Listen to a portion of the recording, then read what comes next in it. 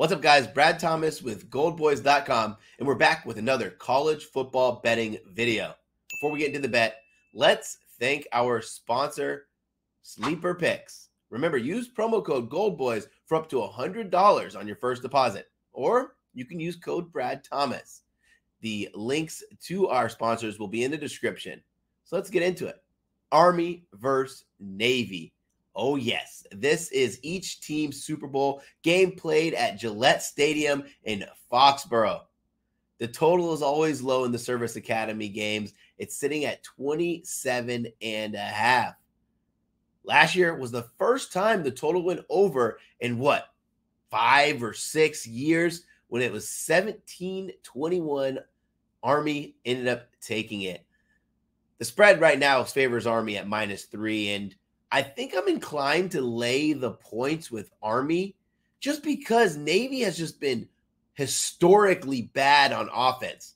They're 123rd in offensive success rate, 133rd to the pass, but this is even more alarming. A Service Academy who's 103rd offensive success rate to the run.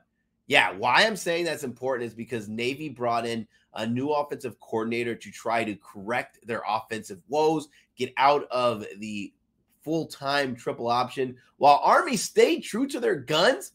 While they're only 85th in offensive success rate, they are 59th in offensive success rate to the run. On the other side of the ball, it's clear as day Navy's defense is the tougher of the two, 57th in defensive success rate to 107th of Army's. But it's not that great, right? 32nd against the run. I don't know if it's going to be enough to push them over the line. This is already going to be a low-scoring game, already going to be a game where Army has the upper hand.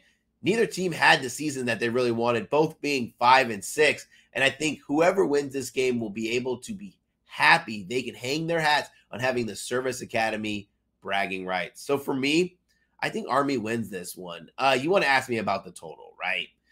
Do we bet the total in this game? Do we just hammer the under? Games that are typically 39 or under go under in college football. I'm going to actually stay off of it. I think that both offenses are so bad or bad enough that we could see some negative field position.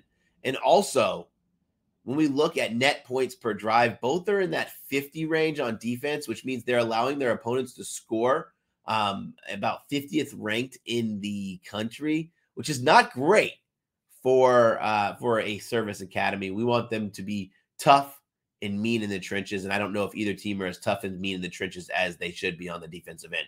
So I'm just going to go ahead and take Army -3. It's even money. Why would I not?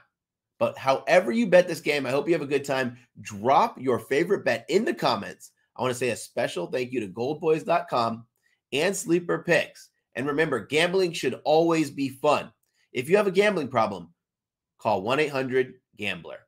If you guys like what you're seeing, drop a like, comment, and subscribe. Remember to ring the bell. It gives you a notification when we go live or we drop a new post. Take care.